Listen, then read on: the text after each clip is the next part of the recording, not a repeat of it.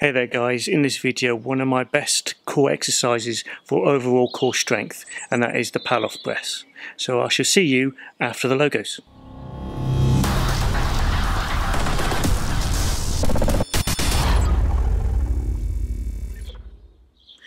Hey guys, Jason The Pallof here from the trainersedge.co.uk, and today I want to summarise one of my top recommended exercises to help you develop a better overall core strength and stability, and this exercise is known as the Pallof press. So if you have a look at the typical exercises that most people use in their core strength routine in the gym, you're most likely going to see the same old overused exercises like crunches and leg raises and sit-ups being performed over and over again. Okay, so there's certainly nothing wrong with including these particular movements into your overall training plan, but it's vital for you to realise that your core is actually extends way beyond just the surface of the six-pack muscles that most people mainly concerned with developing. So having a strong and well-developed core is going to greatly improve your total body strength, functionality, and reduce the chances of injury, whilst a weak and undeveloped core is going to do the opposite. So your core is actually a highly complex set of muscles that include basically everything except your arms and legs, and it is involved in practically every functional movement pattern that your body performs throughout the day and for any exercise. So the main benefit of the Pallof press is like any other typical crunch or leg raise type of movement. This particular exercise trains your core based on its primary function, which is to act as a stabilizer and a force transfer from upper to lower body and vice versa, rather than as a prime mover.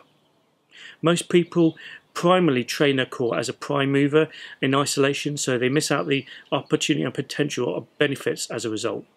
Okay, so there's several different Pallof press variations that you could perform, but I'm simply going to outline here for you the basic form that I recommend for most people to start off with. So I'm going to overlay a video demonstration here of a Pallof press. So what you're going to do is grab a band or a cable with a single hand and then take a few steps directly out to your side, and then you're going to stand with your feet shoulder width apart in a good athletic stance with your knees slightly bent, keeping your chest high and your shoulders back. And under complete control, without letting your torso sway or move back and forth, you're going to fully extend your arms out in front of you and hold for a count of maybe 10 seconds, and then return to the starting position. For a greater core stabilisation, I sometimes ask the client to bring the cable or band into the chest and out and press out for in and out for a count of 10, and then hold out in front for another count of 10. I recommend performing this exercise for about 2 to 3 sets of between 8 and 12 reps. So 2 to 3 sets facing one way, 2 to 3 sets facing the other way, and alternating back and forth. Keep in mind that the narrower stance you have, the harder the exercise becomes.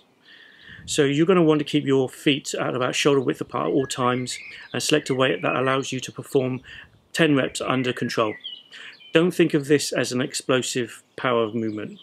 I recommend including this exercise in your routine 1 or 2 times a week, along with the other core strength exercises that I will be outlining in future videos. So if you found this video helpful, please leave a comment and a thumbs up below. Please hit the like button and share with your friends, and let me know if you want me to cover any topic in future videos. So hey, I'm Coach Jason, thank you for watching, have an awesome day, and I'll see you on another video.